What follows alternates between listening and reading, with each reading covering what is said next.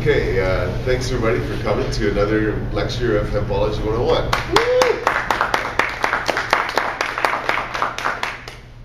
Thanks, gang.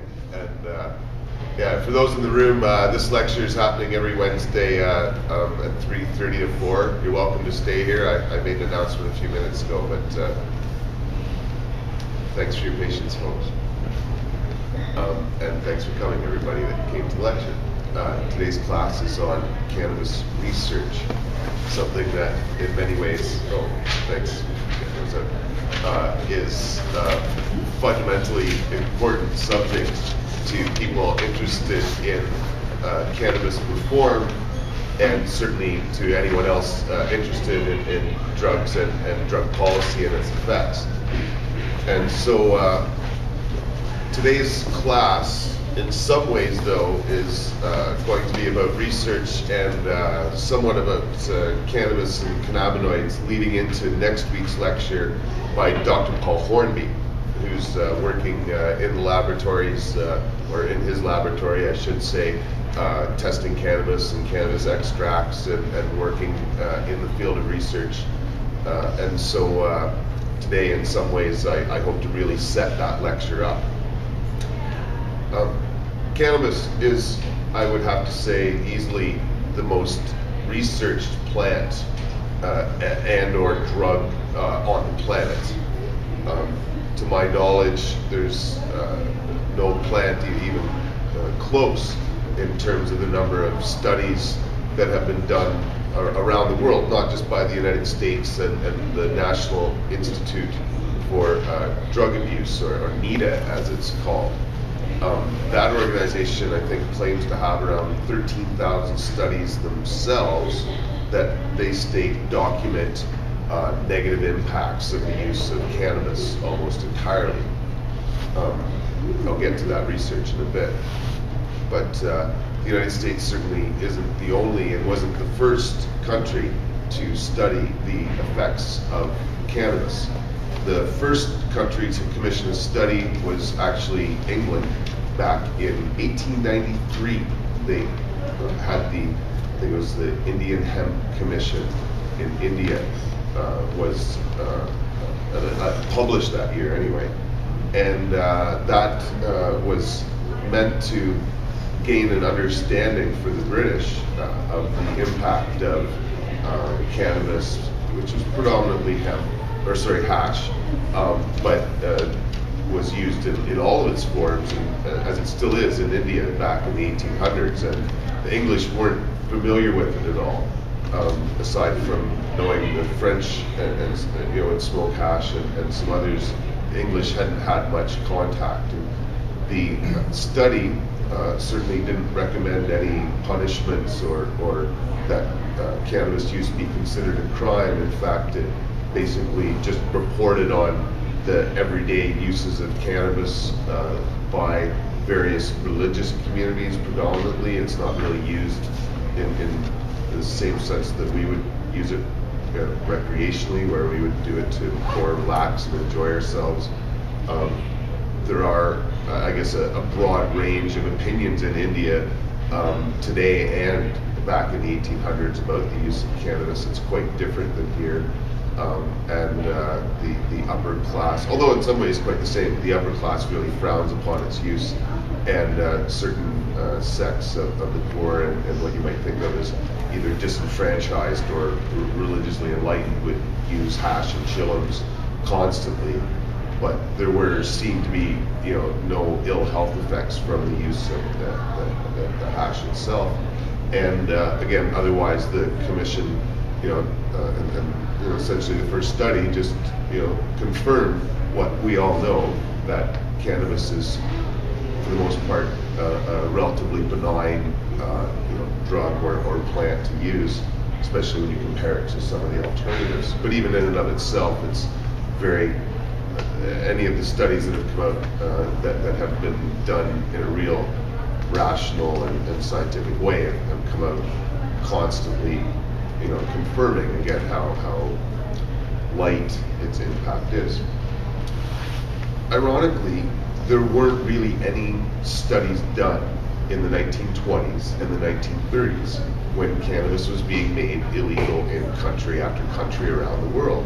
It was like 1923 here in Canada, 1928 in England, 1937 in the United States, and there were no studies being presented to back those laws up.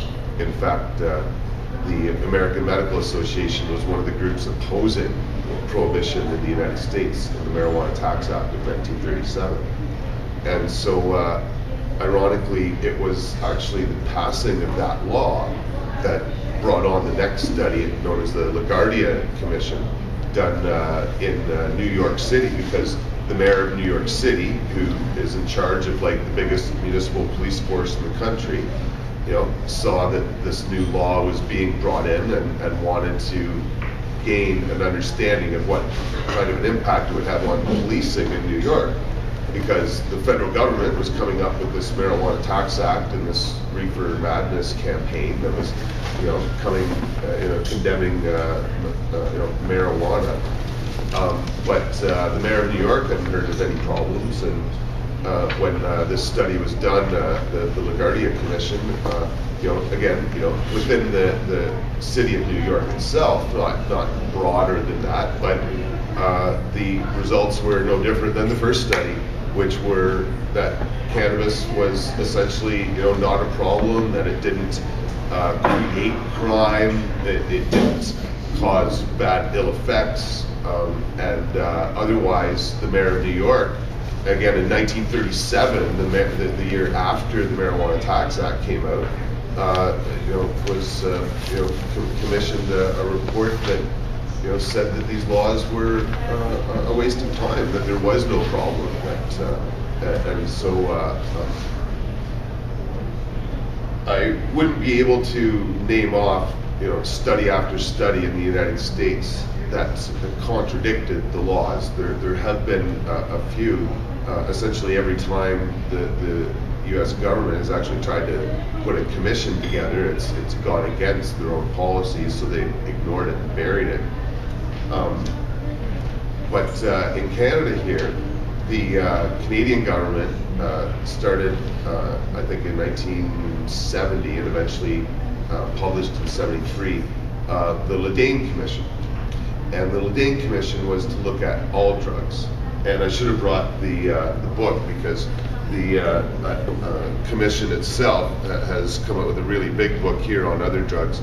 But they, and this wasn't their initial plan, I understand, but they came out and published a separate book just on cannabis, because there was so much information that not only they felt was important, but was so different than their study of other drugs that they didn't want to include the information on cannabis with the information about MDMA and heroin and all these other street drugs that were being, or even legal drugs being used for non-medicinal purposes, because that was their study, was the non-medicinal use of drugs, legal or illegal. And they essentially found the same thing as everybody else that did a good study, which is that cannabis is relatively harmless, and they recommended the decriminalization of cannabis in Canada. Again, this is 1973, so 38 years ago, our own government realized the folly in their laws. I should have brought it, but about 10 years ago, the Canadian government again, recognized the need to look into this subject, and there were, I believe, 2 commissions sort of set out at the same time, or committees at the turn of the century. One by the House of Commons itself, but that didn't really amount to much. But more importantly, the Senate, under the leadership of Pierre-Claude Nolan, held a series of talks across country where presentations were made from police forces, health agencies, anybody interested, and all potential stakeholders were invited to these Senate hearings. I participated in both the ones held over in Vancouver, well, Richmond, one of them, but the Senate which was made up of members of all parties. In fact, the chair, Senator Claude Nolan, is a conservative himself. The report that came out essentially recommended the legalization of cannabis. And while it wasn't worded as strongly as some of us would like, it was certainly a condemnation of the war on cannabis in particular, and it would get buried along with every other study that didn't say what the government wanted to. Now, on the other hand, as I mentioned earlier, the government, in particular the United States government, likes to fund more specific studies into perceived potential health impacts with what some of us might call preconceived ideas. And I mentioned these 13,000 studies done by the National Institute of Drug Abuse. Well, they will often cite having these studies as proof of the negative impacts of cannabis. Well, those studies have one by one been proven wrong due to the flawed research techniques which were used in many people's opinions to come up with bad evidence. For example, there's some famous monkey studies that were done in the 1970s that are really horrific to look at. If you ever see some of the videos online, it's really, really sad what they did with these monkeys, because they would put gas masks with cannabis smoke on their heads for like 12 hours and not give them oxygen or anything else other than this cannabis smoke to breathe. And then they would take the gas mask off and do some studies and conclude that the cannabis smoke caused brain damage. It was actually the lack of oxygen, obviously, that caused the brain damage. But the reports were widely publicized. They gained international attention as cannabis smoke causing brain damage. It was only years later, when the actual details of the study were dug up by critics, that it was known how defective the actual studies were. And I've listened to, had the privilege of listening to Dr. James Guyewitz speak on the subject, and he's just brilliant at ripping apart the studies that tend to prove or suggest that cannabis use has severe or substantial negative impacts. Because the preponderance of evidence, that is, a lot of times studies can be done and they can have either small numbers of people or the parameters aren't set up correctly. And so it's almost easy to come up with bad science, especially in areas where the science is developing and they don't really know how to come up with proper research techniques, right? So smoking, for example, isn't something that laboratories can actually accommodate for very easily. They have to come up with all sorts of funky equipment to be able to get a consistent dose where they know exactly what is in the smoke, and do tests on the effects of cannabis smoke on people. So it's taken them a long time just to even develop certain techniques in the laboratory that allow for consistent results to come from again, smoking in particular.